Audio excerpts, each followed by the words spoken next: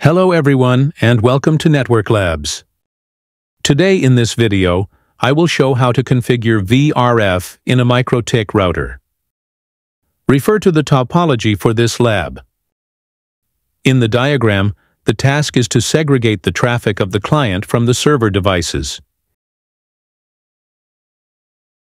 Each VRF must reach the Internet via their designated uplink or one interface.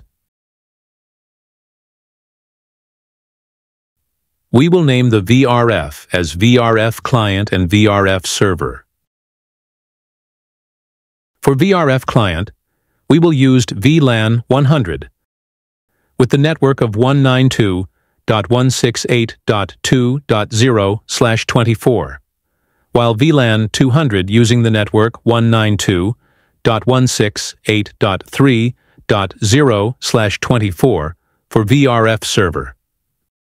To reach the Internet, VRF Client is assigned to 11, while 12 for VRF Server. Now let us go to the Mikrotik router and begin the actual configurations. First, create a bridge for both VLAN 100 and 200.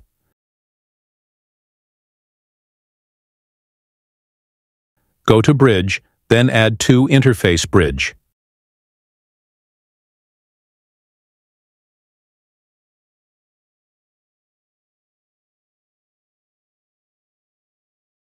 Next, assign the IP address for bridge VLAN 100 and 200.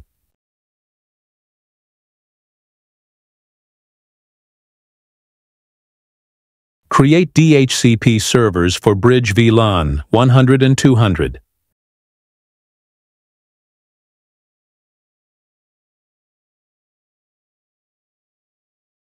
Then, create NAT instances for bridge VLAN 100 and 200.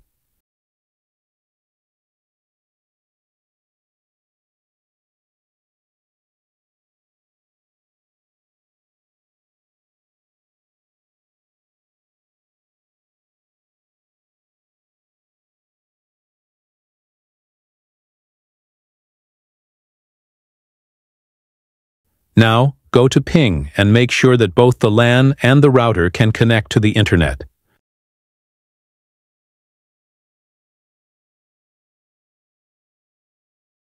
The router and both the interface bridge interfaces can now connect to the Internet.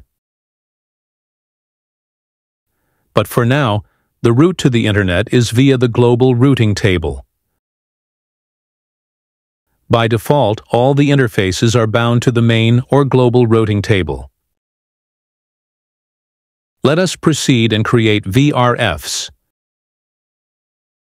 Click IP, then VRF.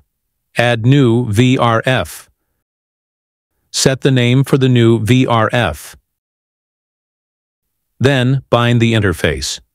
For VRF Client, bind interface VLAN 100. Make sure that the VRF is on top of the main VRF to take effect. Next, create VRF Server. Then bind interface VLAN 200. Next, bind the WAN interfaces to their respective assigned VRF. For VRF Client, add the interface of 11.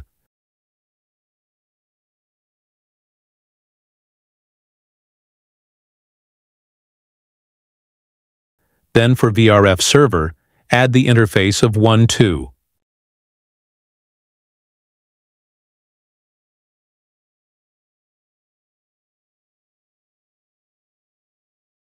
Next step, go to the routing table and edit each one interface.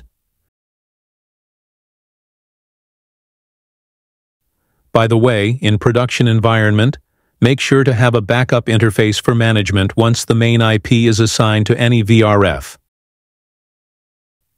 The connection will be disconnected.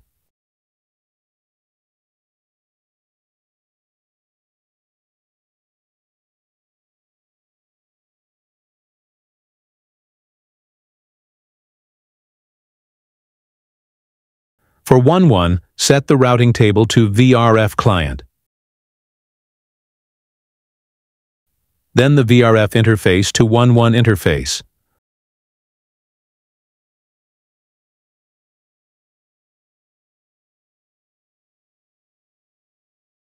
For 1.2, set the routing table to VRF server.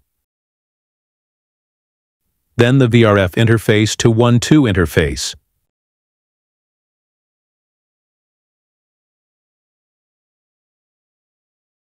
Next, create mangle rule for each LAN interface. Then point to their respective routing mark or table.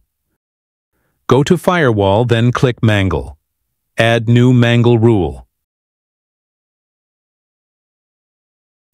In Action tab, choose Mark Routing. For the first mangle rule, select the routing mark for VRF client. In General tab, set the chain to pre-routing. Then the in interface is Bridge VLAN 100. Copy the existing mangle rule, then edit the required details. The in interface is Bridge VLAN 200. In Action tab, set the routing mark to VRF server.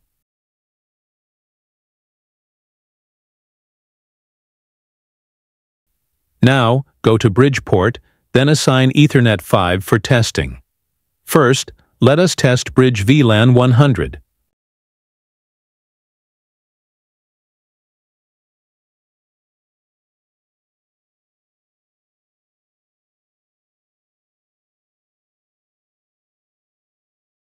The laptop is now connected to port Ethernet 5 and successfully obtained an IP from the VRF client network.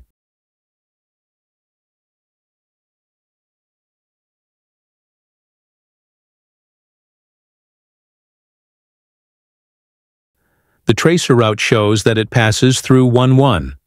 The public IP address also matches 1.1.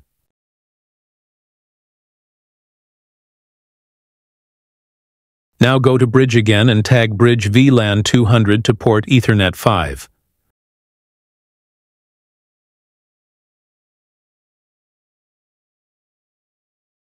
The laptop also obtained an IP from the VRF server network.